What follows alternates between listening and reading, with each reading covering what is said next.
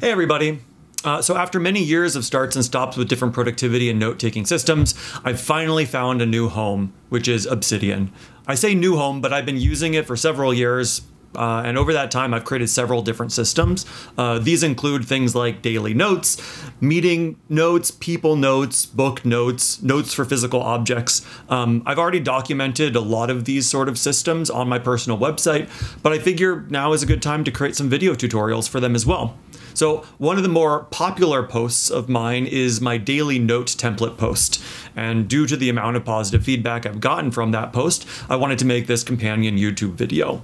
So this video documents the entire process starting from a clean Obsidian vault. The only pre-recording changes that I've made to this vault would be to install my favorite theme, which is Nick Milo's LYT mode for linking your thinking mode. He has his own theme and it's in dark mode. And then I also already added a bunch of folders in the directory style that I like. And that directory style is also inspired by LYT. So, the following tutorial creates my exact system, the one that I've been using every day for about 2 years now. But just because it works for me doesn't necessarily mean it'll work wholesale for you. So please edit, modify, remix, and do everything you need to do to fit it to your own personal working style. Also, please let me know if you like videos like this and you want to see more. I used to create YouTube videos several years ago, but just sort of stopped because I was busy with full-time work and I was then also demonetized on my channel. So I'm toying around with the idea of picking it back up again, and your feedback in the form of comments, likes, follows, emails, newsletter subscriptions, all that sort of stuff will either push me in that direction or not. Okay, with all that said, let's jump into the tutorial. On the screen now, you'll see what my daily note template looks like. It's blank, and this is what it looks like when you launch it on a brand new day. Today is Tuesday, January 30th, so I created the button to launch this daily note, but I haven't written anything yet.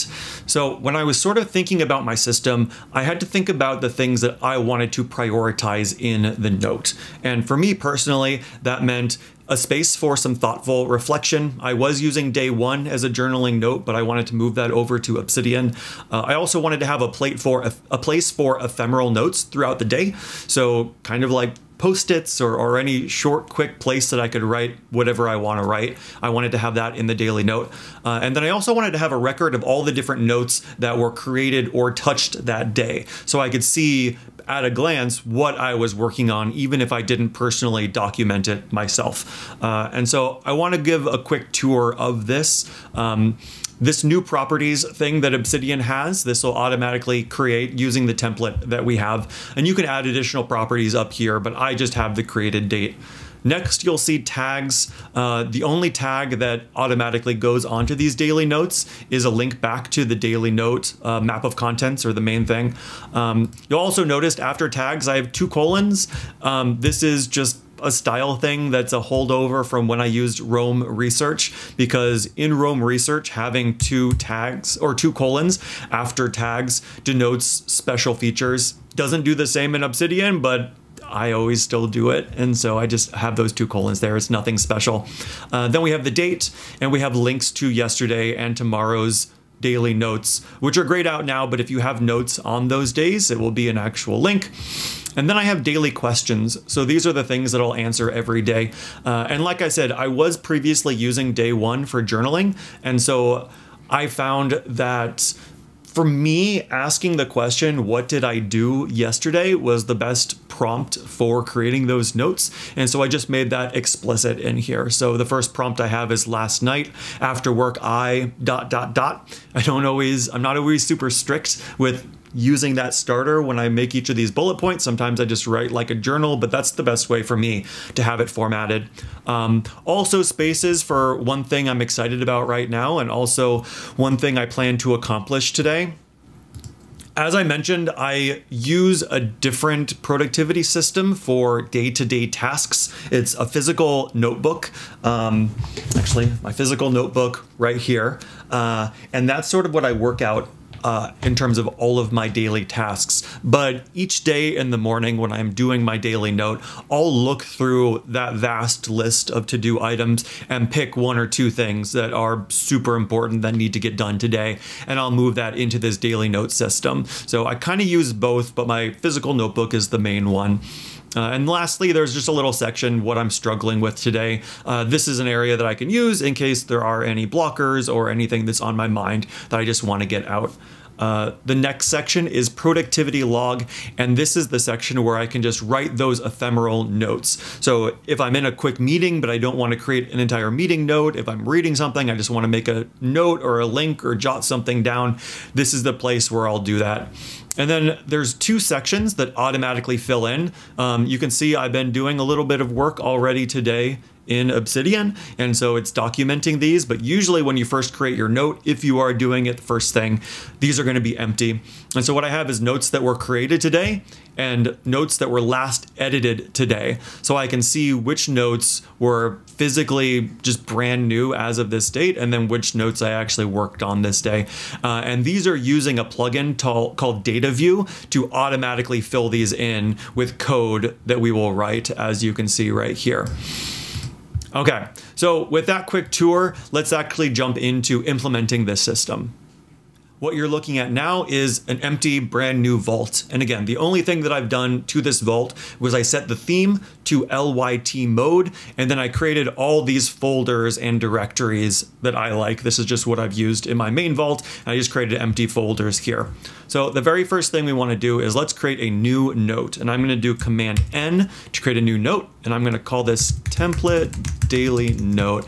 And this is the format I like to use for all of my templates. So template comma, and then the name of the daily note. And so let's move this. So I'm going to do Command P to open the palette, type in move, and then move current file to another folder. Let's type in templates. And like I said, I created this folder already. So I have the directory structure of extras and then templates, and I'm just going to press enter to move this here. Great. Now let's fill this in with the template that I've already created. So this is the blog post from my website, my daily note template, and that links to this GitHub gist, which has the actual text for the note. And so what I'm going to do is just go to raw. Let's Command A to select this, Command C to copy, and go back to my template and Command V to paste this in. And let's move this to source mode just so that we can see the actual template as we want to see it here. Great. So now that we got this template in place, it has the code for templater that's going to automatically expand, and in the end it's going to actually fill in this data like I showed you in the tour of the final project. So that's it. This template is created and we can close this. So the final thing that we need in order to set up our daily note is to set up the individual plugins. So the first one we're going to set up is we're going to go to settings. You'll most likely just be in general right here. If you go into core plugins, there's going to be daily notes. You can see it right here. Make sure this is enabled. It should be enabled by default, but this is one thing to check on. And then this button right here is going to move you to options, or you could just go here. These are both going to be the same. So let's go into daily note options. And what we're going to do is fill in a few different things here. So the way that I like to organize my notes is all of my daily notes are going to go in this timestamps folder. And I want it to be within timestamps, there's going to be a folder for year, and then a folder for month, and then within the month, it's going to list all the actual files. And so you can do that using just the file name and filling this in right here. So let's go back to my template post. And then let's scroll down and let's see, after the quick tour here, here it is. So within the daily note settings, we're going to just copy this, go back here and paste this. You'll notice that there are backslashes. Backslashes here create a new directory if there isn't one. So this is going to create the current system where it's going to create a folder for 2024, a folder for 01 January, and then an actual file with this name. For the new file location, I'm going to choose timestamps, because like I said, I created this directory already, and this is where I want them to go. And then the daily note template post, the reason why we created the post first was so that it would show up here. So I'm going to choose this daily note template. And then this is up to you. Open daily note on startup. I don't usually have this switched on just because I don't actually quit and restart Obsidian all the time. I just keep it open. So with that, your daily note plugin is going to be turned on. The next thing we're going to want to do is go to community plugins. We're going to turn on community plugins and then browse, and I'm going to install Templater. So you can see I search for Templater, click this, let's install it, and then we'll enable it. Now it's enabled, and let's go to options to set this up.